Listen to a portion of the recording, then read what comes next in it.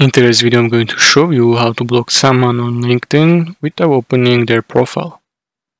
Launch the LinkedIn app on your mobile device and then tap on Profile icon at the top left corner of screen. Then tap on Settings at the bottom of menu and scroll down to find Visibility section and tap on it.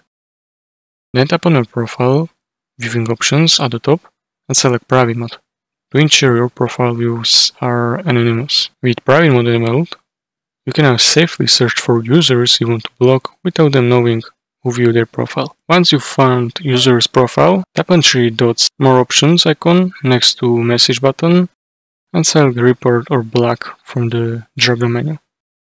Choose Block User from the options and then tap on Block button to confirm.